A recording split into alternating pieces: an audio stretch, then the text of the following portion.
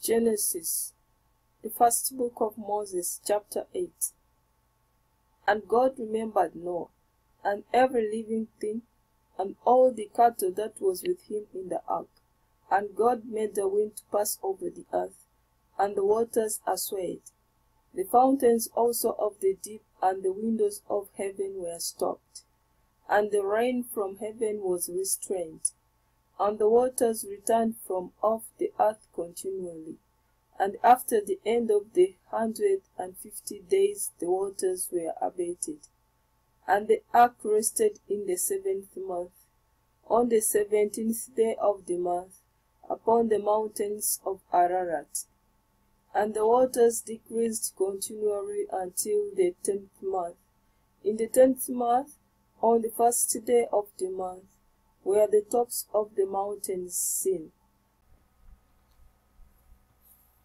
And it came to pass at the end of 40 days, that Noah opened the window of the ark which he had made. And he sent forth a raven, which went forth to and fro, until the waters were dried up from off the earth. Also he sent forth a dove from him, to see if the waters were abated from off the face of the ground. But the dove found no rest for the sole of her foot, and she returned unto him into the ark, for the waters were on the face of the whole earth. Then he put forth his hand, and took her, and pulled her in unto him into the ark. And he stayed yet other 7 days, and again he sent forth the dove out of the ark. And the dove came in to him in the evening, and lo, in her mouth was an olive leaf plucked off. So Noah knew that the waters were abated from off the earth. And he stayed yet other 7 days, and sent forth the dove, which returned not again unto him any more.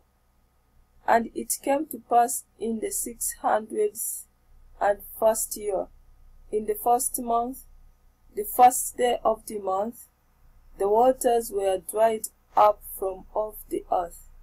And Noah removed the covering of the ark, and looked, and behold, the face of the ground was dry.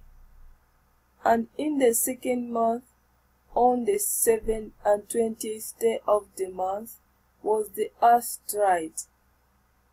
And God spake unto Noah, saying, Go forth of the ark, thou and thy wife, and thy sons, and thy sons' wives with thee.